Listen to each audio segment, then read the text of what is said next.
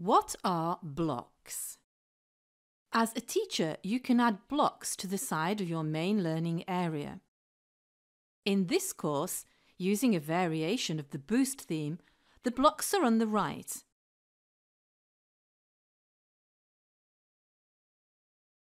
In this course, with a different theme, there are blocks on both sides.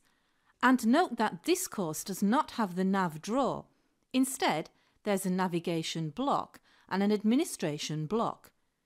If your organisation's Moodle site has a navigation and administration block instead of the nav drawer, ask your admin to help you find tutorials suitable for your Moodle site from our Moodle HQ YouTube channel. Blocks are elements which add extra information or learning content to your course.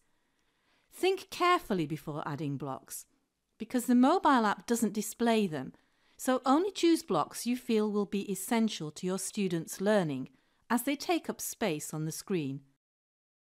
On a small screen, blocks will move down underneath the course sections, as here.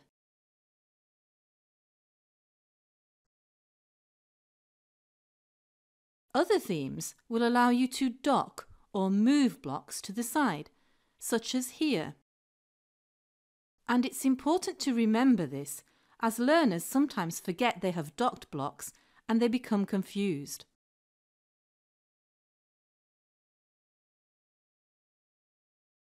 In our Teacher Sam's new course, there are no blocks at the moment, but she can add blocks by turning on the editing from the gear menu and then clicking the Add Block link in the nav drawer. Here, she can choose useful blocks to add to her course. Once added, blocks may be hidden or deleted from the gear menu. They may also be moved around with the crosshairs icon by dragging and dropping, or by clicking and holding the crosshairs icon and selecting a location to move them to.